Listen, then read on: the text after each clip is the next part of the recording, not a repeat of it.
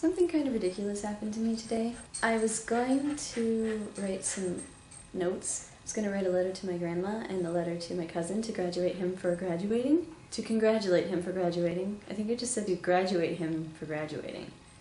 Wow. So I was like, I'm going to write them these letters and it's going to be great.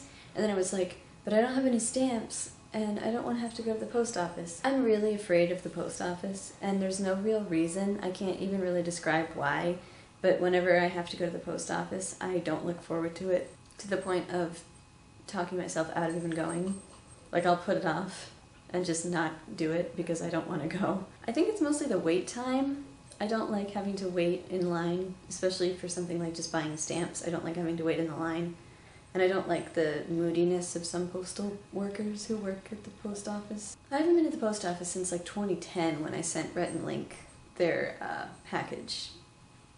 That was a long time ago, and so it's kind of embarrassing that I'm still afraid. But I'm still afraid. I was like, I'm gonna do all these things, and then I'll try to do the post office at like the end of the day as the last thing that I do. And then I Googled stamps and like how I could find them elsewhere. And the Postal Service sells them on their website, and they ship the next day. But this is what's so ridiculous about it. I'm actually making myself get mail that's for mail so that I can send mail, rather than just going there and getting the stamps and mailing it. It's like, no, I have to get a package so that I can mail a package.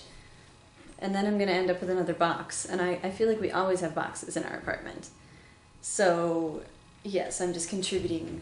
Ultimately, I'm contributing to the problem.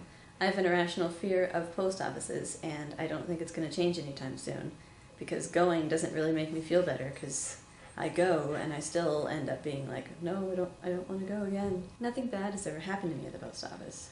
There's never been a missing package or anything.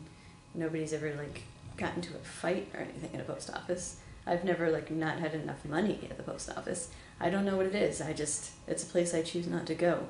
Sort of like the DMV, but does anybody choose going to the DMV?